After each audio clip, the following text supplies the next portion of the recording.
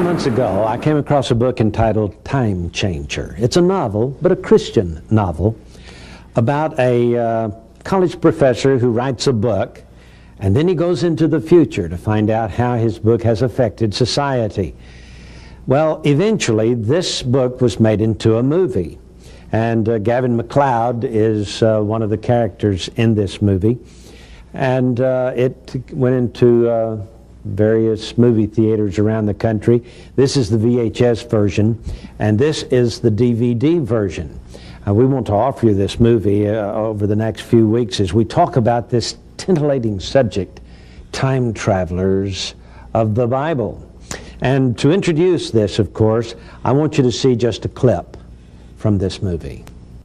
It is 1890, and for one Bible professor, the times are changing. Records are showing that over 5% of marriages end in divorce. But he's about to discover what is happening? Things could be a lot worse. October 21st, 2000. Now, in the 21st century, Must have come in on a long trip, huh? One could say that. Russell Carlyle will come face to face with a future he never imagined. Young lady, you do understand that stealing is a sin. Says who? And the only way he can make a difference This is an extremely critical time for the church. is to turn back the clock. We're gonna find out what's going on. D. David Morin, Gavin MacLeod, Hal Linden, Jennifer O'Neill, and Paul Rodriguez What are you, man? Some kind of preacher? in a rich Cristiano film, What's wrong with you? You've been living in the 1890s or something? Time Changer. You must see for yourself what happens in the future. It's an amazing clip. You know, Gary Stearman is here to discuss with me the idea of time travel. Time travel, an intriguing topic, I'm sure you'll agree.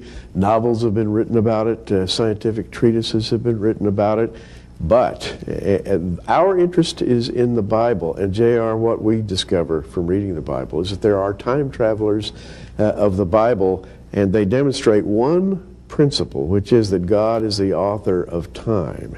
He is the gatekeeper of time. And when we discuss time travel, we cannot avoid discussing his redemptive plan, and that's where it gets really interesting. I especially like one place in the movie where Gavin MacLeod puts a family Bible down because he's been discussing with the others in the movie whether they could find the date for the second coming of Christ. See? So he puts his family Bible down on the time machine, he sets it at 2090, and he pulls the lever and it won't go. So he sets it back to 2080 and he pulls the lever and it won't go. So he sets it back to 2070, and of course you know what the possibility there is. What about traveling into the future? You know, there are those in the Bible who actually went to the date of the second coming of Jesus Christ. And we'll talk about them in this series as well, time travelers of the Bible. But Gary, it's not just a fantasy. There are experiments going on today in universities across this world attempting to travel through time. And I guess the first experiment that came to our attention was a team of scientists at the Australian National University in Canberra who managed to teleport a stream of electronic data from one laser beam to another a few feet away. The Australian team used a process called quantum entanglement. They created two entangled laser beams of light. One beam was encoded with radio data and sent over an optical fiber link, while the other beam was sent into another direction across the lab. At the far end of the optical fiber, the laser beam was destroyed, while the other beam was monitored to read the values of its entangled photons. Just as the data was destroyed, it showed up in the other beam. It had been teleported from one beam to the other. Eureka, it worked. Isn't that amazing? And where did these people get their ideas? Well, no doubt the original ideas about time travel come from the Bible, because for literally millennia the Bible has spoken of the as yet unfulfilled future as though it had already happened. And this has set the imagination of man to turning. And back in the 19th century, H.G. Wells wrote his famous novel called The Time Machine, which really set the tone for all subsequent novels. And J.R., there's something fascinating about H.G. Wells' novel. His time traveler went forward and discovered catastrophe and disaster. As he went forward through time, he found war, he found increasing struggle, and until he came to a war that literally destroyed the world. And he was so frightened that he then hit the lever and moved his machine thousands of years into the future and discovered that man had returned to a primal state of ignorance and tribalism and constant battling with a degenerated form of future man, which brings me to this. When secular man speculates about the future, he always has a pessimistic view. He always says, oh, man is going to destroy himself. What can we do? What can we do? And he views maybe time travel as his way of rectifying the wrongs done by man, which actually brings us right back to a biblical theme. Yes, it does. In fact, all of the themes for time travel come right out of the Bible. The prophets saw into the future. Now, there's a professor at the University of Connecticut, Dr. Ronald Mallett, who's building a time machine. And he claims that he will be able to get it to work, and he's going to begin experiments soon, this autumn, according to the Boston Globe. And he goes on to say that the professor and his colleagues plan to build this machine to test whether it's possible to transport a subatomic particle through time using a ring of light. Sounds like Stargate, doesn't it? It does indeed. He hopes the energy from a rotating laser beam may warp the space inside the ring of light so gravity forces the neutron to rotate sideways. With more energy, he thinks it's possible a second neutron would appear. This second particle would be the first one to visit itself from the future. Well, Gary, there are various ways of traveling into the future. There are those who bodily travel into the future, and walk the streets of some future or some past. And then there are those who can look through a looking glass, or a television screen, or a crystal ball, or something like that. Like the fortune teller, in the seance room looks in this crystal ball and she sees what's going to happen tomorrow. Well, there are a lot of fanciful ideas about time travel. And by the way, J.R., those are forbidden in the book of Deuteronomy. Absolutely. That type of travel, if you will. This raised a question. J.R. and I have been talking about this question. If you could peer into a television screen, for example, that would allow you a view of the future, have you actually traveled to the future? And that may not be as easy a question to answer as you think.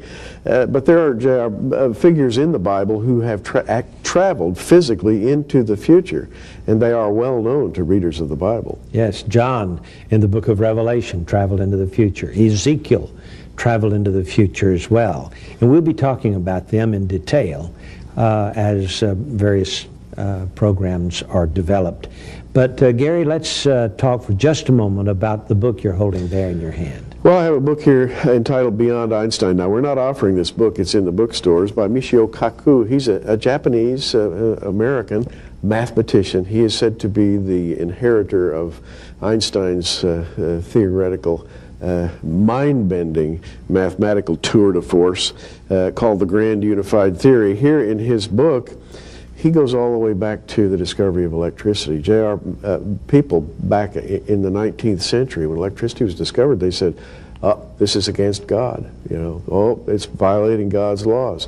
And then electromagnetism, which affected something outside of itself, was thought to, this is 1860 when electromagnetism was discovered, it was thought to be, well, maybe tampering with God's creation. Then there was the discovery of the atomic forces, the weak force, the strong force, the grand unified theory that came out of Einstein's thinking. Then, in the 70s and 80s, experiments in trying to discover gravitational waves have led to the superstring theory. And Michio Kaku writes about that. Well, J.R. read the article just a moment ago. The superstring theory is what this gentleman is dealing with when he's talking about quantum entanglement. So the question is time travel possible or impossible? Scientists there, and you have several books quoting leading scientists who believe that it is possible. Yes. When you look into the pages of the Bible, you know that it is possible. This book on the eve of Adam is mainly about Isaiah chapter 46, verses 9 and 10, where God says, I am God, there is none like me. I am God, declaring the end from the beginning. So God is able to travel to the end of it all from the beginning. And from time to time throughout the Bible, he took various people with him to the end of time.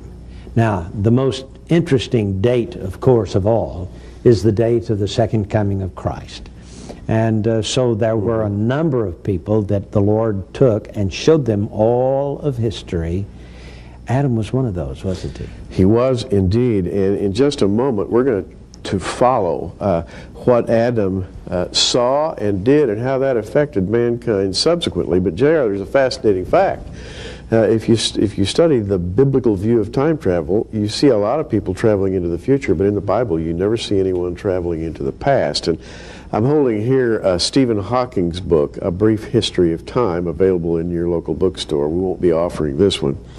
It is a book written by the brilliant British mathematician Stephen Hawking. He gets into discussion of time, and he says, quote, a possible way to explain the absence of visitors from the future would be to say that the past is fixed because we have observed it and seen that it does not have the kind of warping needed to allow travel back from the future. On the other hand, the future is unknown and open, so it might well have the curvature desired. In other words, we could go there, he says.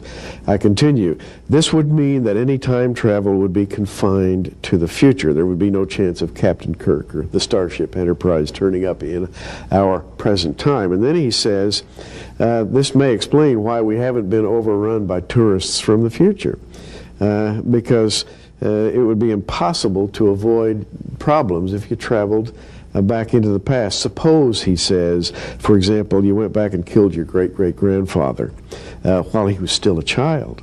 Well, there are many versions of this paradox, but they are essentially equivalent. One would get contradictions if one were free to change the past. And then I have one final little quote from Stephen Hawking. The other possible way to resolve this, the paradoxes of time travel, might be called the alternative histories hypothesis. The idea here is that when time travelers go back into the past, they enter alternative histories which differ from actual recorded histories.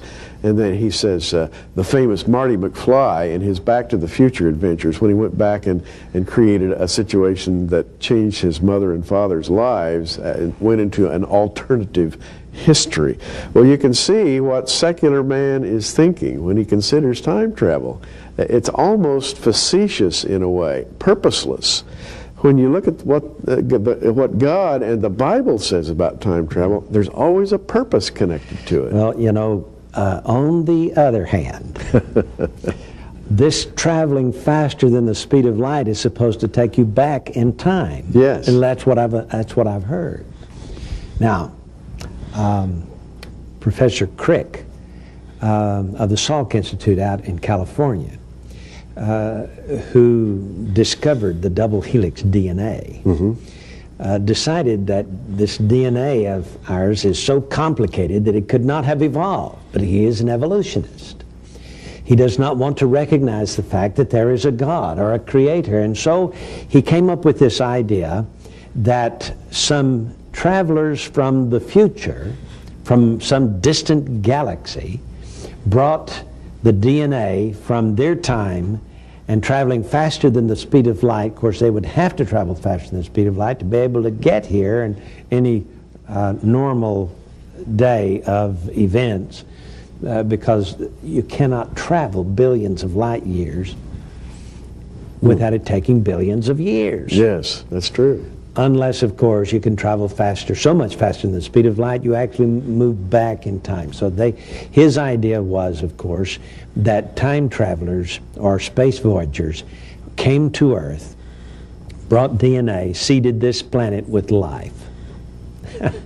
All of which is his... got to be from the future. Well, yeah, from the future. All of which is his idea of saying there's no such thing as God. Yes. He likes to push God back into the some kind of an ancient past. J.R. read from Isaiah 46. Isaiah 48:3 says, I've declared the former things from the beginning, and they went forth out of my mouth, and I showed them. I did them suddenly, and they came to pass. Because I knew that thou art obstinate, and thy neck is an iron sinew, and thy brow brass. I have even from the beginning declared it unto thee. Before it came to pass, I showed it thee, lest thou should say, mine idol hath done them. My graven image and my molten image hath commanded them. God wants everybody to know, look, I declared the future so that you would know that I did it, not some idol. Not some guy here with an advanced degree in physics who builds a machine and goes into the future. God has a redemptive plan and purpose, and he reveals the future on a, shall we say, a need-to-know basis. He wants us to know, I did it. I declared that man will be redeemed. I declared my kingdom. So much more. You know, when a person travels into the future, God is guiding what he sees. God allows this to happen. Mm-hmm. And of course, most of the prophets went into the future to the day of the Lord. That is, to the very end of human history. And we're going to talk about Adam and what the rabbis had to say about Adam in just a moment. I want to mention to you that Pharaoh had a dream about 7 good ears of corn and 7 bad ears of corn and 7 good cattle and 7 lean cattle.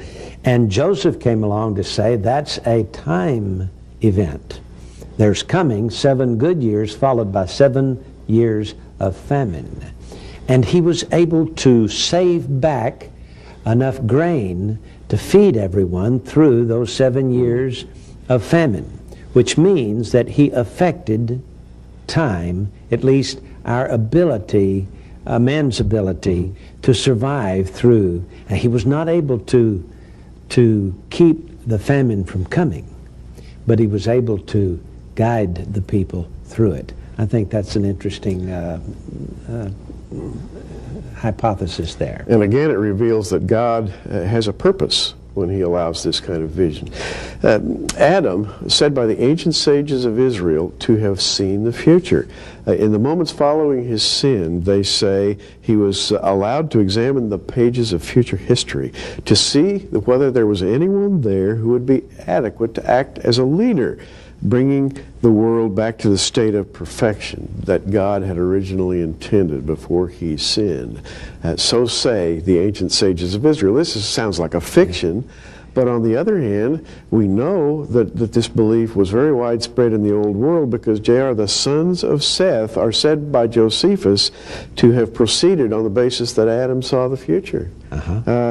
Josephus says, and that their inventions might not be lost before they were sufficiently known, upon Adam's prediction that the world was to be destroyed at one time by the force of fire, another time by the violence and quantity of water, and they made 2 pillars, the one of brick, the other of stone. They inscribed their discoveries on them both, in case that the pillar of brick should be destroyed by the flood. The pillar of stone might remain, and exhibit those discoveries to mankind, and also inform them that there was another pillar of brick erected by them. Now this remains, writes Josephus, in the land of Syriad or Egypt to this day, and of course we know it as the Great Pyramid. Yes. And the idea being that Adam was allowed to see the future. He only lived to be 930 years. The sages say that he loaned 70 years of his life to David, the king. And that's why he died 70 years shy of 1,000 years. 1,000. Which 1,000 years, of course, equals a day, and this is God's plan. And we have discovered that the Bible really is the source of information about time travel. And by time travel, JR, we're referring not simply to going back and forth into the future and into the past. We're talking about dimensional travel, that is, moving from one dimension to another. And the prophets of God, many of them were privileged to move through the dimensions and to record what they saw there, and in so doing they actually became time travelers. There are a number of scientists, Gary, that have discussed time travel. In fact, they even think it's possible. Oh, absolutely, JR.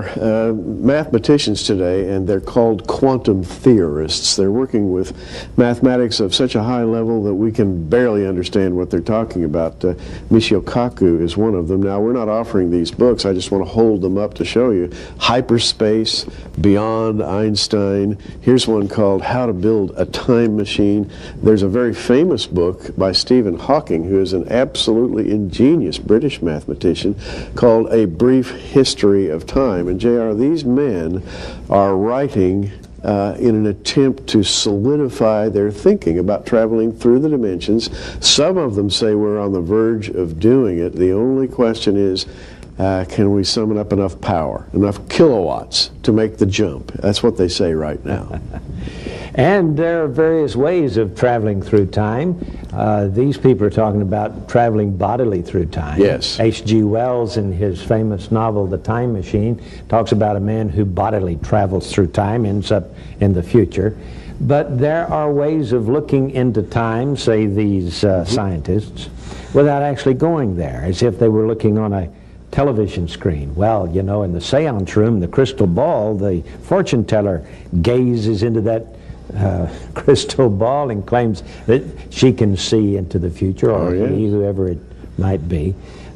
These are illegal methods of looking into the future, but I want you to know there is a God in heaven who preordained the future of this human race.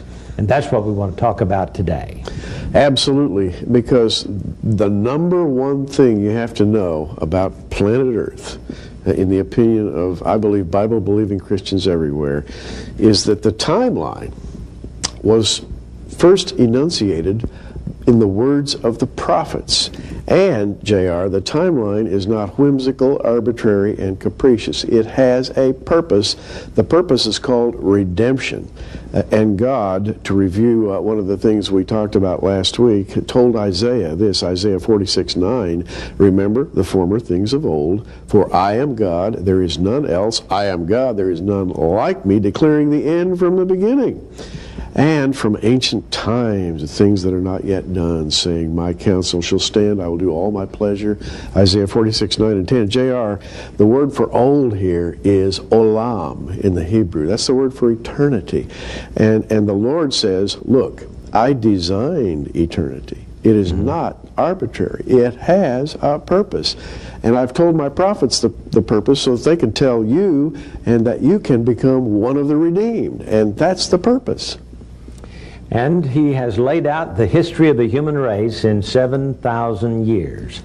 At least this is what the prophets teach us. This is what Moses told us. And the 6 days of creation plus the seventh day wherein God rested is a foreview of these 7 millennia. 7 millennia. Now we're talking about a timeline here.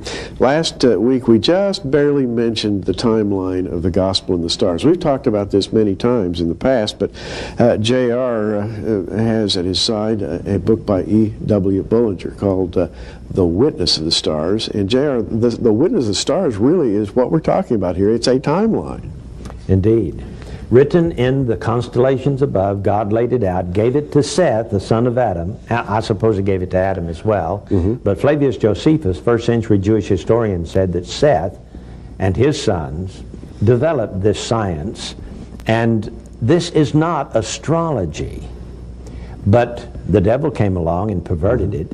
and used it for his purpose. And you know, of course, the astrologist today looks at the various constellations and tries to discern the future in each individual life because of that. Just briefly, J.R., tell us about what we see when we look into the stars. We see a series of figures that really talk about redemption, right? Yes, they are 12 constellations. It begins with Virgo the Virgin, ends up with Leo the Lion. Now, basically, Gary, this starts with Bethlehem and ends with the second coming. It's the first and second advent of Christ. There's nothing in the stars about the creation of Adam, nothing in the stars about the flood of Noah, nothing in the stars about Egyptian bondage or the law at Sinai. It all begins with Bethlehem and ends with the second coming of Christ. Wow. Now that is the story of redemption. And again, as those stars turn, actually they don't.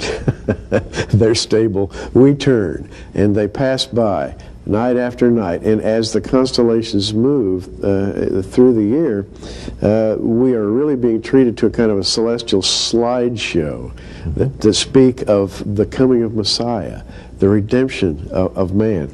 The Lord told Isaiah in Isaiah 48, starting with verse 3, I have declared the former things from the beginning. They went forth out of my mouth, and I showed them. I did them suddenly, and they came to pass. J.R., he did them. Yes, that's the secret to the whole thing. God did them. That's the important thing. You see, the history of man is not just one accident after another, one happenstance after another.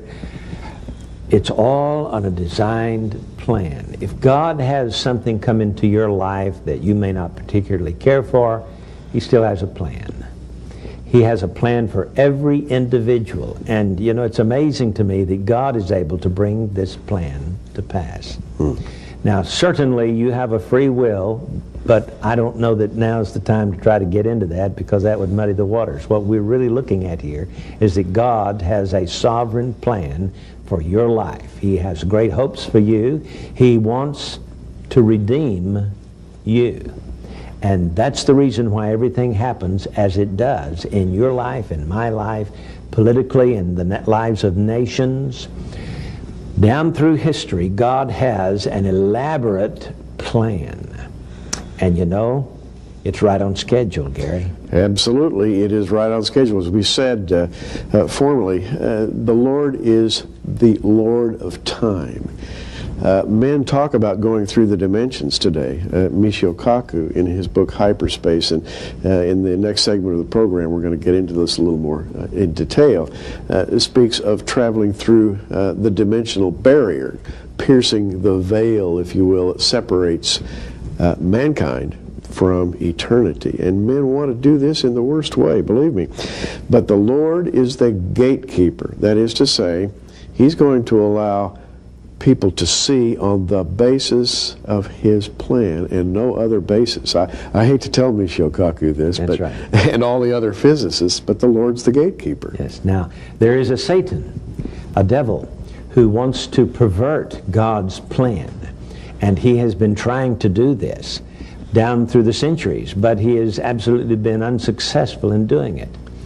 He, for example, has taken the gospel in the stars, God's plan from Bethlehem, first advent to the second advent, and he has brought them down to a perverted religion called astrology, where they try to tell you what's going to happen tomorrow. You go to the seance room, you know, and you ask the fortune teller, will I do good? Who am I going to marry? Am I going to do good in business? What does tomorrow hold?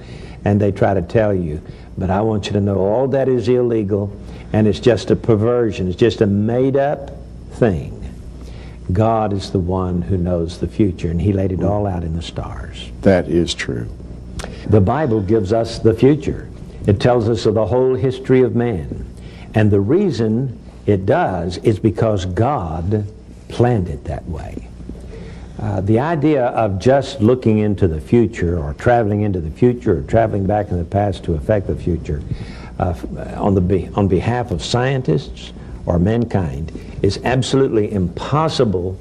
God, however, can send His prophets into the future, and when He does, It's for the development of His plan for the history of man. And we've already mentioned that Adam was given a complete outline of history by God. Now, this is standard Jewish teaching. It's recorded not only in Jewish writings of various kinds, but also in the history of Josephus. He tells us that Adam was given a view of the future. And that future, again, not arbitrary, the future of redemption, because Adam knew better than anybody else that humanity needed to be redeemed, and the Lord said, I'm going to send a man who will be a redeemer. That's that timeline.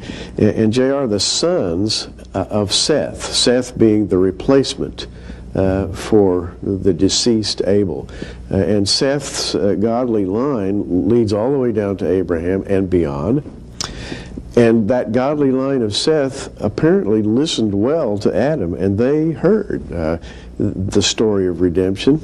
And as Josephus tells us, that they built 2 monuments, one of brick, one of stone, that in case the earth should be destroyed either by fire or by water, that one of those monuments would survive. And the reason they did this was that they didn't want this story of God's timeline to be lost.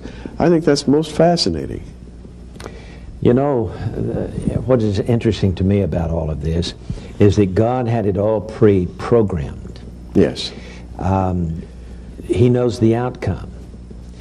And when Seth and his sons wrote into the stars, Virgo to Leo, the timeline from Bethlehem, they were 4,000 years before Bethlehem. Absolutely. 4,000 years before Bethlehem. There is nothing in the stars that they wrote about the flood. Nothing. Even though they knew a flood was coming, it's not in the stars. Now, it is our belief that the sons of Seth built the Great Pyramid, which survived the flood, and there's good evidence for this. The Great Pyramid is a mathematical marvel. It's built to optical standards. It contains, among other things, the distance from the equator to the North Pole of the Earth, the distance from the Earth to the Sun. The orbital period of the Earth is programmed right into the dimensions of the pyramid. I could go on and on and on. Mathematical formulas like pi and phi, 1.618, are programmed into the pyramid. It's a mathematical marvel, JR. It's a time machine. It's a time machine. Won't take us into the future, but it will tell us about the past, won't it? Oh, it will indeed.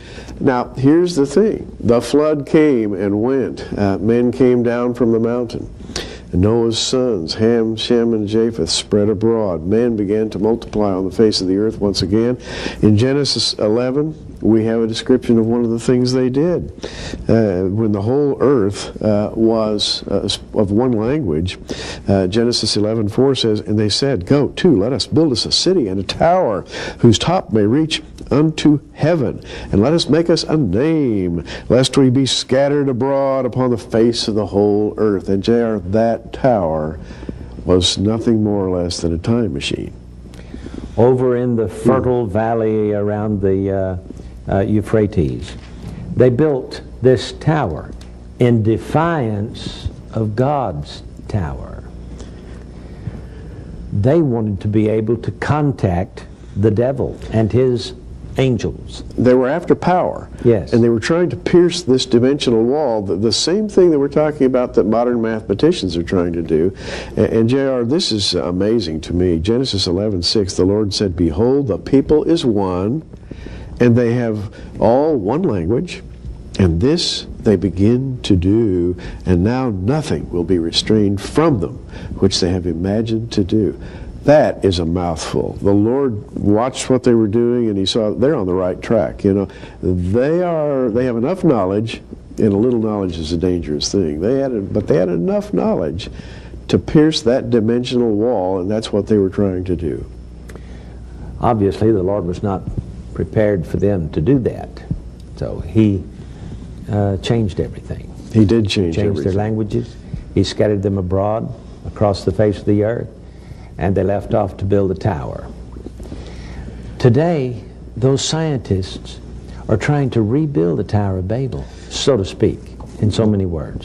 So to speak. And to rebuild the Tower of Babel, all you really have to do is manipulate the subatomic particles and energy flow in such a way that you can elevate a section or a portion of our present reality into the next highest state of energy, which is what they're trying to do. And here is Michio Kaku's comment about this, JR, which I find most interesting. Michio Kaku being one of the foremost theoretical mathematicians alive today. He says, because the hyperspace theory has opened up new profound links between physics and abstract mathematics, some people have accused scientists of creating a new theology based on mathematics. Now that's a key statement. He says the faith, the quote, faith in an all-powerful God is now replaced by the quotes, faith in quantum theory and general relativity. When scientists protest that our mathematical incantations can be checked in the laboratory, the response is that creation cannot be measured in the laboratory, and hence these abstract theories, like the superstring theory, can never be tested. He goes on to say, and this is the last brief quote, he says, there has been a recent discussion between representatives of the Roman Catholic Church and quantum mathematicians concerning whether the Heisenberg uncertainty principle negates free will. JR, there are actually debates now between science and religion about penetrating this dimensional veil. Will man's free will be able to penetrate this veil, or is there some kind of a barrier that will stop man from going through the wall? Well, you know, there are all kinds of television programs, situations, where man penetrates, goes back, and changes the past. Yes. I recall seeing the story of a aircraft carrier in the Pacific, went through a storm. Yes. Their planes went through a time shift, went all the way back to Pearl Harbor and tried to stop the Japanese, couldn't do it, and finally barely got back to this time. You know, it's the Philadelphia experiment all over again. Well, this is what man wants to do. If man could, he'd go back and change God's plan. Absolutely, he would do that. And God is, of course, just as he was in Genesis 11, he's standing there and saying, oh, no, you don't. My plan is my plan. Now, Moses, the great deliverer, JR, was, you talk about a time traveler. Now, he was, because his books of Moses start with, in the beginning, God created the heavens and the earth. You go all the way through Deuteronomy, and you come to a view of the future, the 12 tribes of Israel. It's amazing. And Abraham, of course, Moses, of course, came to the Mount of Transfiguration. That's a time shift. Oh, it is. And will show up again one of these days with Elijah during the tribulation period. And so he is going to be able to go to the end of days. And you know, the fascinating thing is that Jewish teachers and sages tell us that in the books of Moses is encoded all of history, past, present, and future. The Vilna Gaon wrote, the rule is that all that was, is, and will be unto the end of time is included in the Torah. End of time. Yes. You know, the disciples asked Jesus about the end of the world, and actually it's the end of the age. Yes.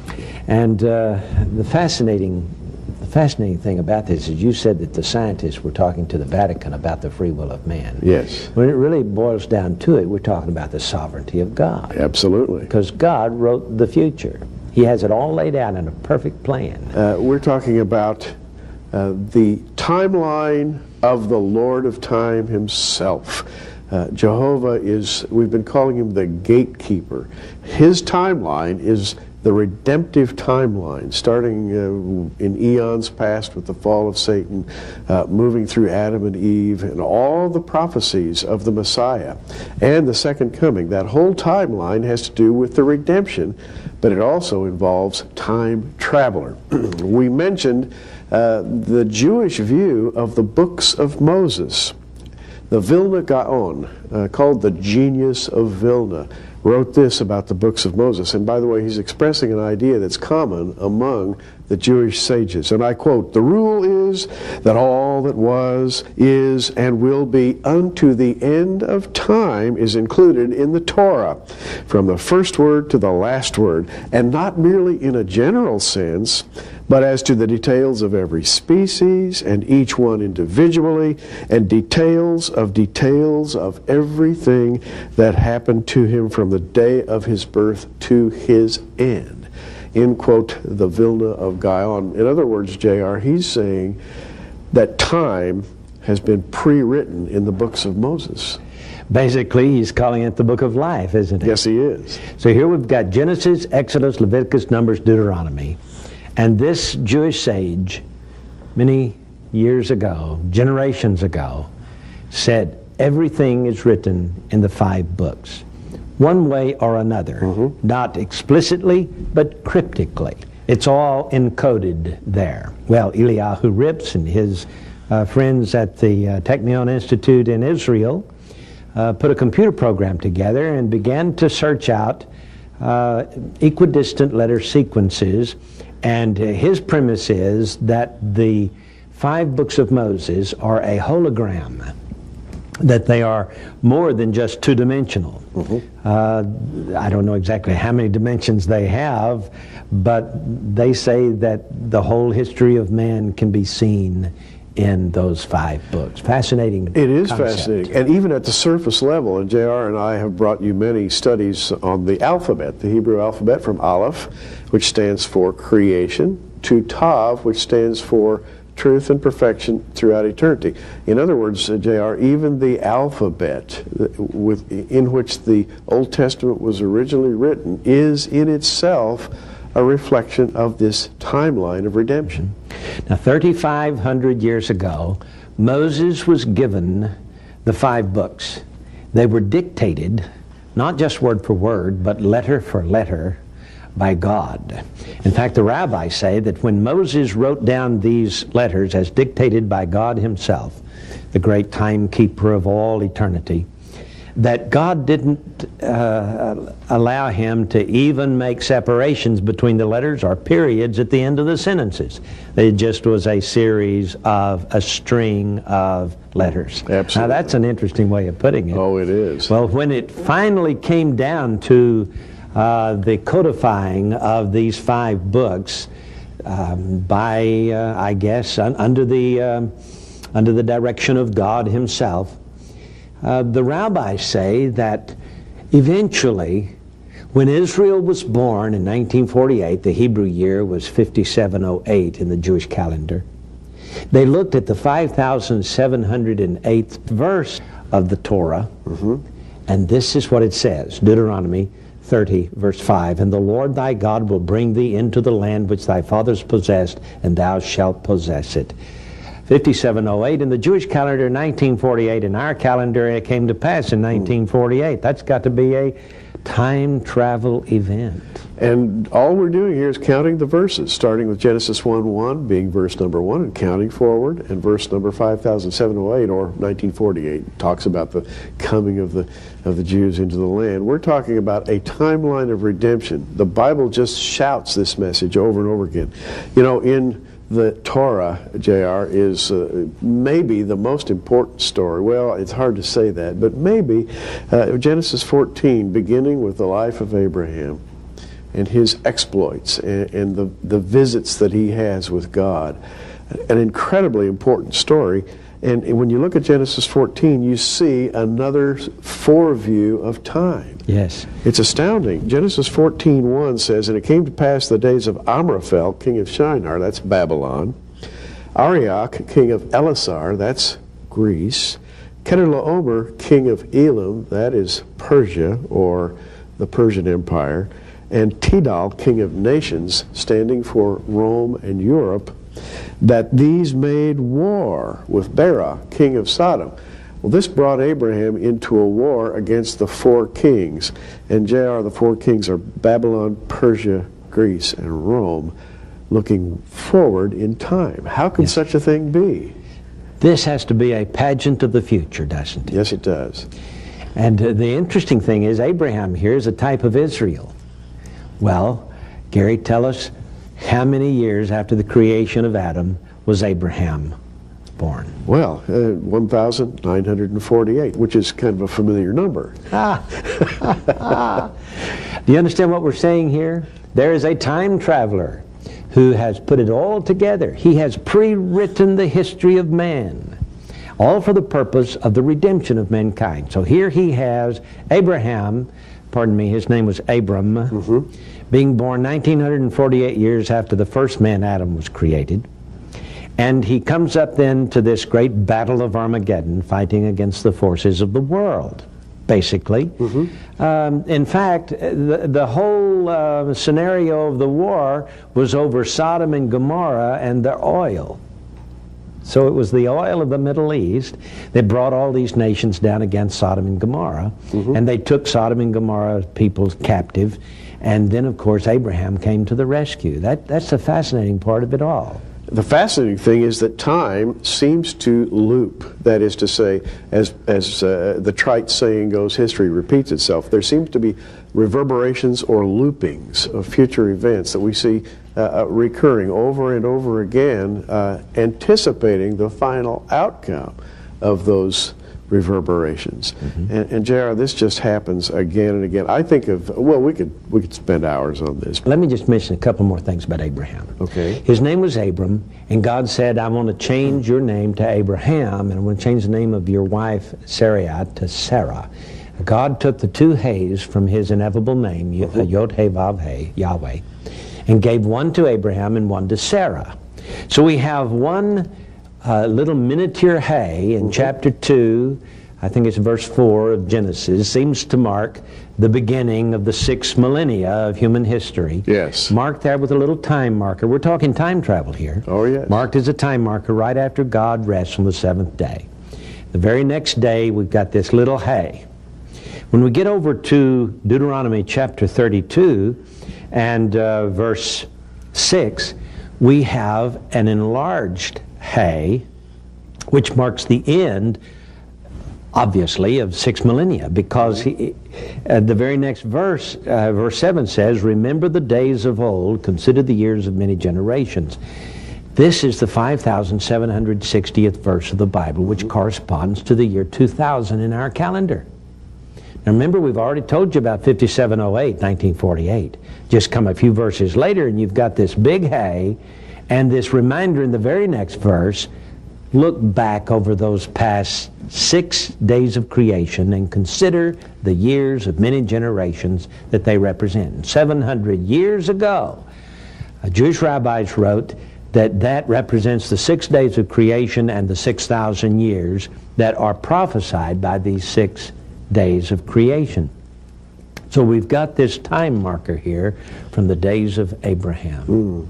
Most fascinating. I think of Elijah being a prime example. Well, Elijah in his life foreshadowed the tribulation period.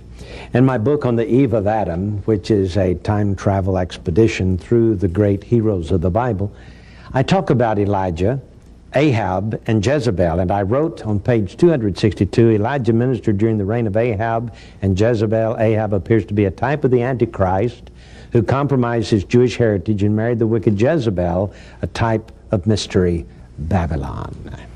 Elijah, Gary. Elijah.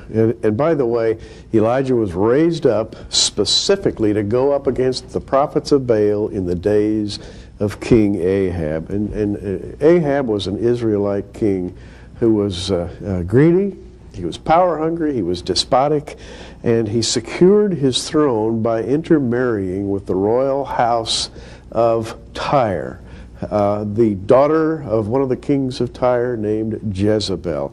And J.R., as we have studied Ahab and Jezebel in the past, they make a perfect typology of the Antichrist and Mystery Babylon the Great. In fact, Jezebel was a priestess of Baal and represented that whole false religious system that has been growing up in the world system and will at last be destroyed, as described in the book of Revelation. And so, here comes Elijah and standing against the Antichrist in type, if you will, and Mystery Babylon the Great, or Jezebel. Fascinating story. And because of the way he played out his life, God was directing, evidently. God allowed him to be taken into heaven in a special machine designed and built in heaven called the Chariots of Israel. Yes, a Merkabah. Indeed, when he had finished his work, and he and Elijah were walking along, 2 Kings 2:11, it came to pass, as they still went on and talked, behold, there appeared a chariot of fire, and horses of fire, and parted them both asunder. And Elijah went up by a whirlwind into heaven. J.R., that whirlwind that took him into heaven had to be a machine capable of taking him into another dimension. Well, as we've previously stated, when you go into another dimension, you automatically travel in time, or you leave this timeline, as it were, and go into a place where time becomes almost relative.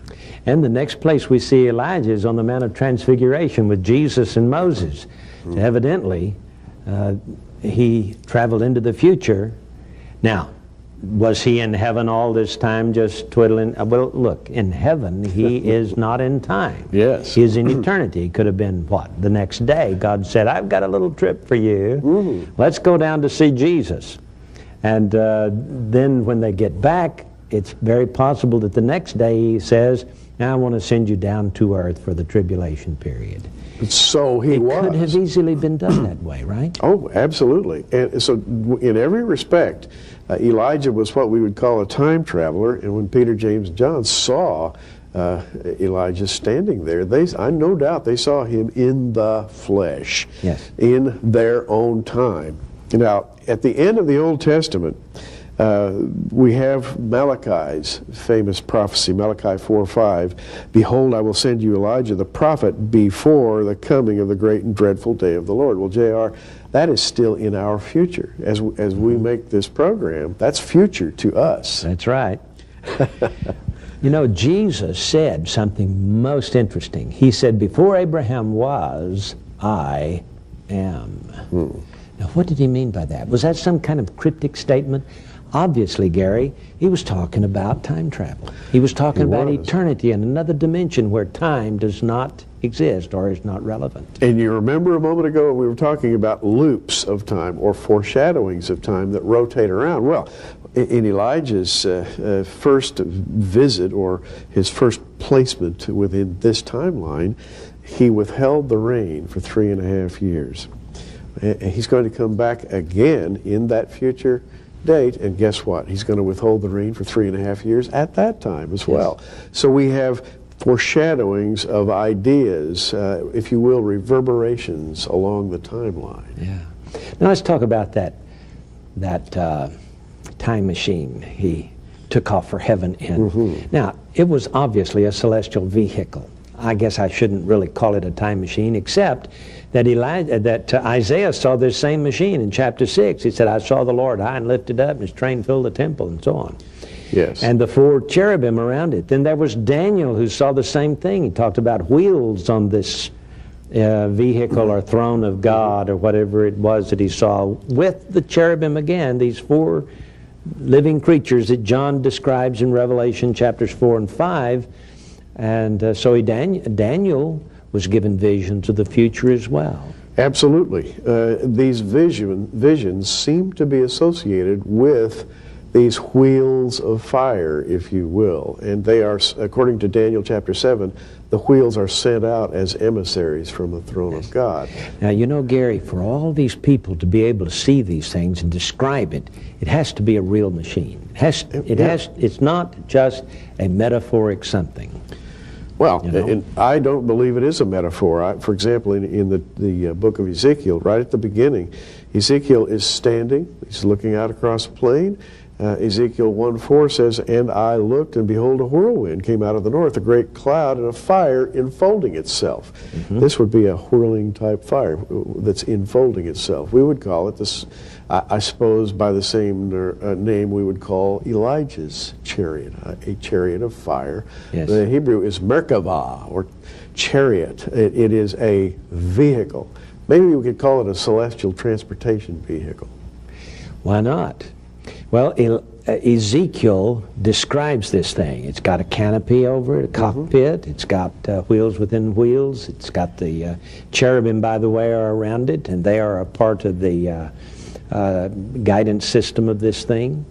And then, of course, these visions that Ezekiel has are absolutely uncanny. For example, when he talks about the Valley of Dry Bones over in chapters 37, that is obviously a picture of the restored Israel, which took place in this last century. In 1948, Israel became a nation among the nations of the world. And you know, you've got all those 6 million bones, 6 million martyrs in World War II under Adolf Hitler's regime. And then there's all of the pogroms of Russia and so on. It's obviously that Ezekiel saw these things. He went into the future.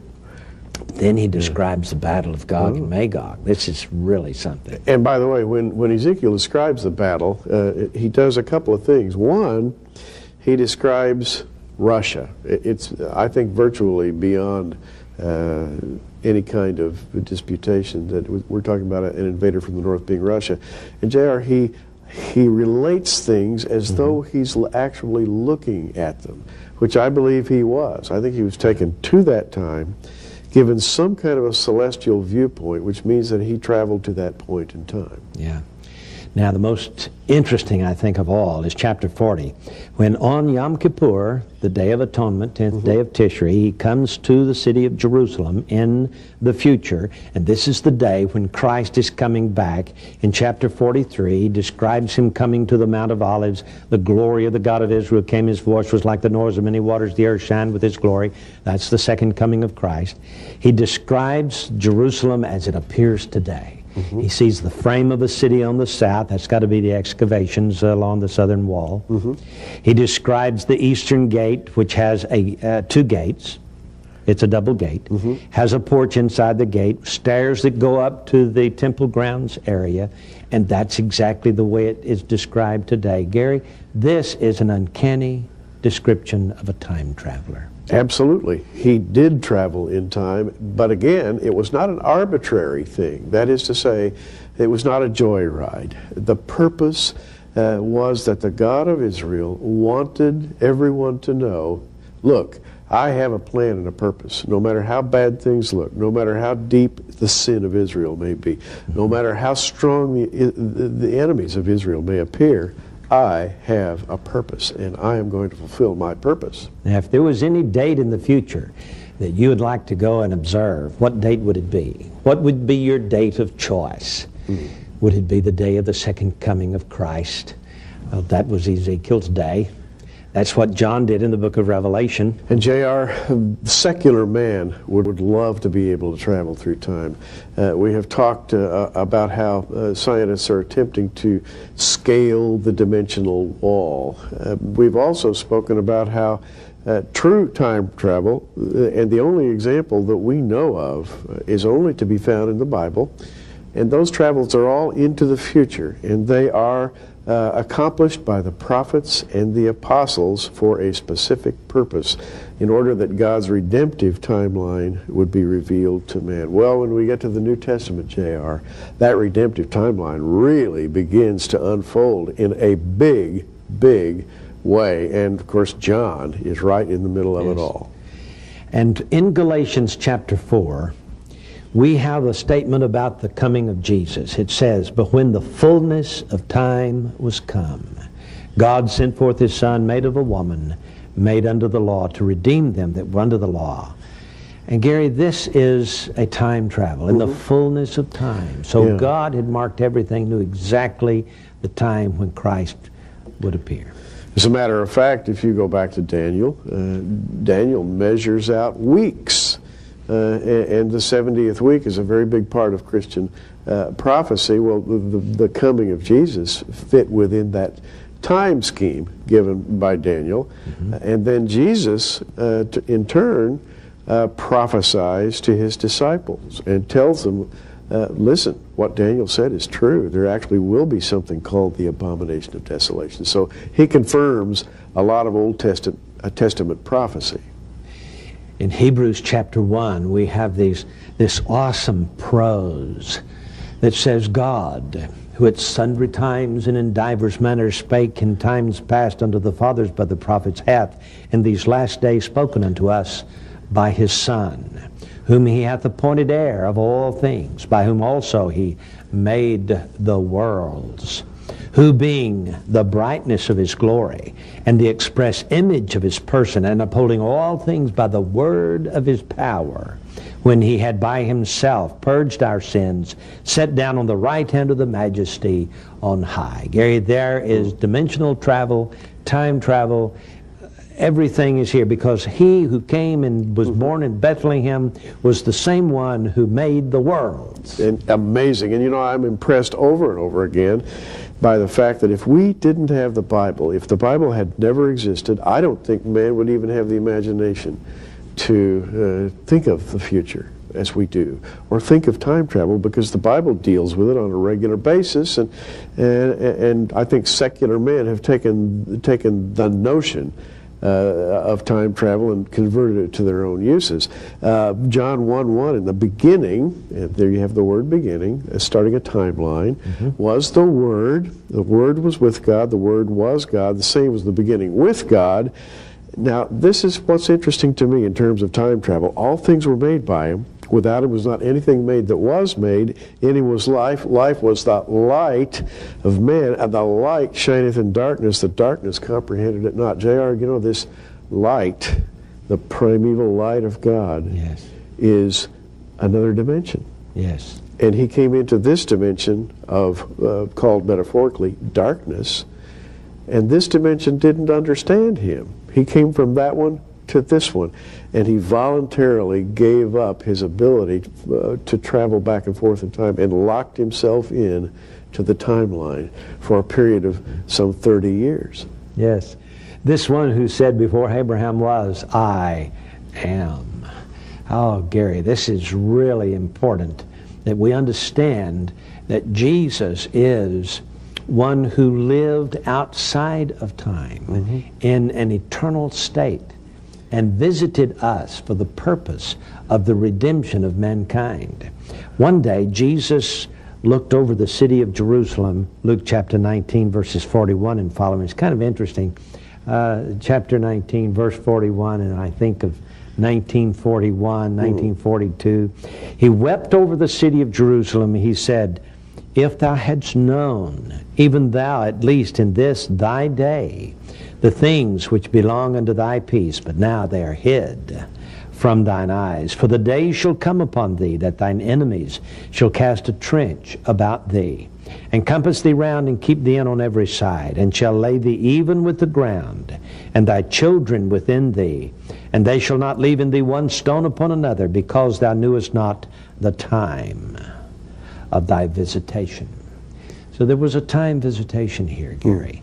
And Jesus here is prophesying because he can see into the future. He knows what's going to happen to the city of Jerusalem. And J.R., here is what's fascinating. As I'm listening to you read those verses, I'm thinking, we study Bible prophecy. And when we do, what we're attempting to do is to understand Scripture in terms of God's prophetic timeline. The big date we have in our own era is the birth of Israel, 1948, which was foreordained, I'm absolutely certain.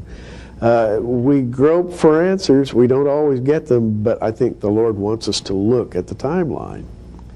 Absolutely. Well, let's talk about Paul in the third heaven. Ah, yes. Paul went, well, actually, it was on his missionary journey to Derbe and Lystra. He was stoned and taken outside the city and left for dead.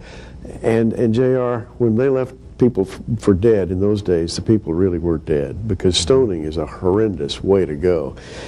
And later, I think Paul is describing that event in 2 Corinthians 12, verses 2 through 4, where he says, I knew a man in Christ about 14 years ago, whether in the body, I cannot tell. Whether out of the body, I cannot tell.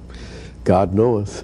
And Paul's being very modest, very humble here. Such a one caught up to the third heaven. And I knew such a man, whether in the body or out of the body, I cannot tell, God knoweth, how that he was caught up into paradise and heard unspeakable words which it is not lawful for a man to utter. This idea of the third heaven, the conventional explanation is that the first heaven is the atmosphere, the second heaven would be the heaven of the stars, and the third heaven would be another dimension. So yes. Paul moved into another dimension, and J.R., I don't think it's any coincidence that when he returned, in many of his later epistles, he wrote of the future. He knew that certain things would happen. And I think it's probably not stretching things to say that while he was in the third heaven, he learned certain things about the future that he was allowed to talk about. Other things he says, I'm not allowed to talk about that. This was an out-of-the-body experience? He says, I cannot tell. Yes. Which means that he traveled and he had fingers, he had legs, he Sure. had feet, he had mouth, he had eyes, he had ears. He was fully cognizant. Absolutely. And yet his body lay there crumpled beneath the stones outside the walls of Lystra. Absolutely. And when he came back, he re-entered that body, and I'm sure he felt the pain as he woke up. But he was miraculously healed. He was raised up, and he went on to complete the work that the Lord had for him. The amazing thing, like the prophets, like the other apostles, he was privileged to see glimpses of the future and pass them along to us so that we would know, so that we wouldn't be surprised by latter-day events. Yes. Now here's this man, Saul of Tarsus, who was well schooled in Judaism and who was a persecutor of the church. Upon his conversion, in which he saw Jesus on the road to Damascus, he went down to Arabia and spent 3 years around Mount Sinai and received these tremendous revelations, which he talks about in his epistles. This has got to be a dimensional travel of some kind. Even though like outside Lystra, he didn't travel bodily, he still traveled into the future, into another dimension. Absolutely. He has to be called a time traveler because anytime you break that barrier, and again, secular science is trying right now to break the barrier. They want to do exactly what men were trying to do in Genesis chapter 11, build a tower to reach to heaven. And they want power, they want control, they want authority, they want dominion. But God's way is quite different. He wants redemption for man. The New Testament has some fascinating time travelers. Gary, I think John is one of the most prolific. Without a doubt, John was the most spiritual of the disciples in terms of his perception of, if you will, the other side of heaven, the kingdom of heaven.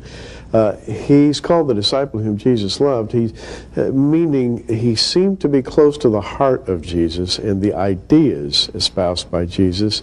There's a beautiful example of what we're talking about when we mention time travel in the Bible, right here at the end of the Gospel of John.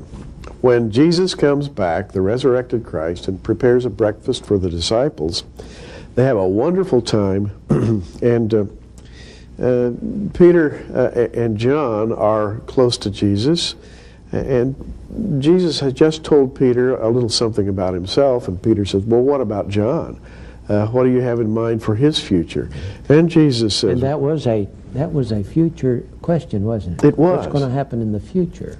And no doubt Peter knew that... that Jesus knew. That Jesus knew. That's right. Well, Peter says, what shall this man do? Well, in John 21:22, Jesus saith unto him, if I will that he tarry till I come, what is that to thee? Follow thou me. Saying here, in effect, Peter, what does it make any difference to you if it's my will that John stick around until my second coming? What difference does that make to you? That's between me and John. Well, this is an offhanded remark, seemingly, but actually it is not an offhanded remark. Isn't it amazing the way John uses this right at the end of his book? Yes. Not over in chapter 10, not over in chapter 3. Right. But he uses it right here at the end because he's teasing us for his greater work the revelation of Jesus Christ. Yes. And he says here, then went this saying abroad among the brethren that disciple should not die, refers to himself in the third person. Yes.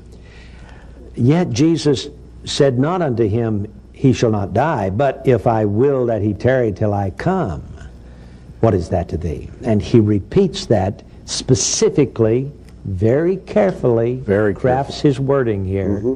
He will tarry till I come. That is a time travel event. And JR, here's the amazing thing.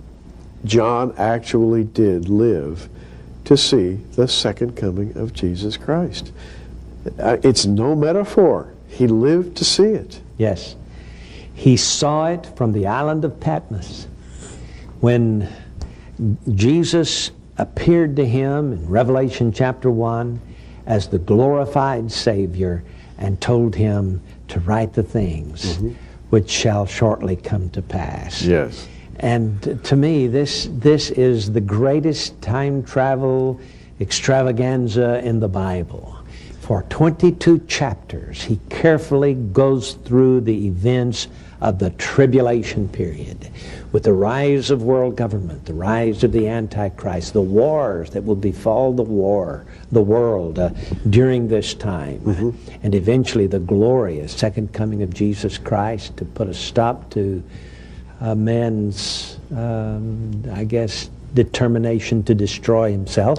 Yes. And he sets up a kingdom, rules for 1,000 years as King of Kings. It's a absolute fascinating study in time travel. And what amazes me, JR, is that the first 3 chapters of Revelation are messages to the historic church.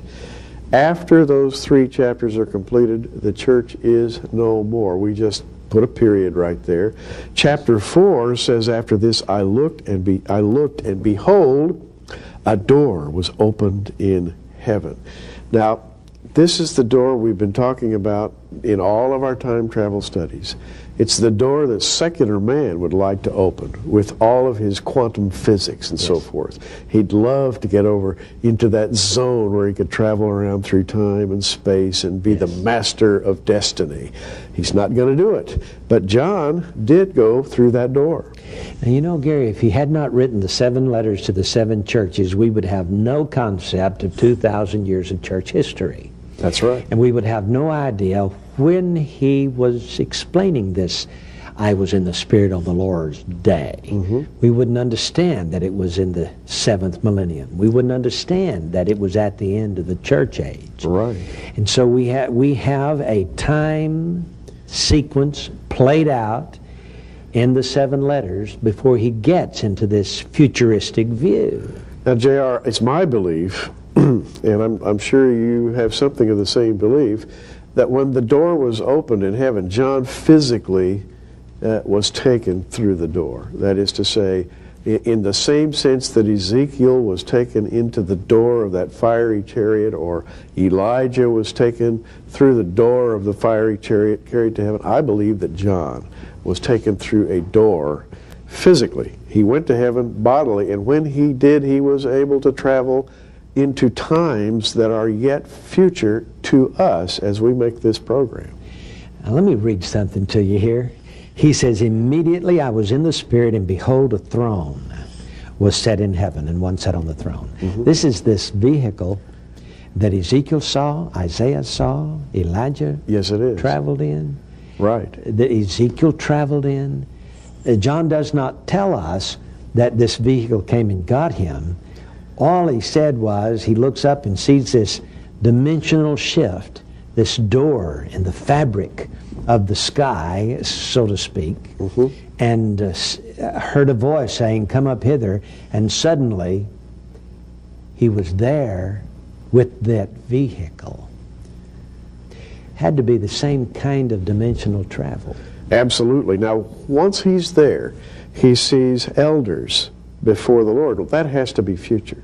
Yes. It's a future ceremony. The taking of the 7-sealed book is a future ceremony. That's future to us. John saw it with his own eyes. He saw the 2 witnesses, one of whom we believe is Elijah. And the other Moses. And then Moses. You know, both of them traveled in this dimensional shift. Absolutely. And so what John is seeing is, for him, the present tense in his own body. But it's for us, it is the future. And I find that most amazing. And it really helps us to understand the program of God, I think. And you know, he came to Jerusalem, to the Temple Mount, and the Lord said, measure the temple. And the word used for temple there is a small sanctuary, not the grandiose temple in the days of Solomon or even of Herod the Great. Here's another thing. We see John reporting on certain geophysical events. We see him talking about the collision of what must be asteroids, meteorites with the planet. We see the poisoning of the ocean by what must be a meteorite. We see geophysical upheavals, so much so that men are just absolutely living in stark terror. Huge earthquakes. In other words, things that are yet future to us, he's reporting on as though he's there. Yes, and he sees the destruction of all the cities of the world in what he calls Mystery Babylon, the megalopolis. And you know, Gary, in Isaiah 14, when Lucifer is cast down, there's a verse that says that they will look at him and say, you mean this is the man who destroyed all the cities in the world? Yes. That's an amazing statement there. It shows us that John saw the destruction of all these cities, perpetrated by Lucifer himself, Mr. Hell. And speaking of Mr. L, or Hell, yes.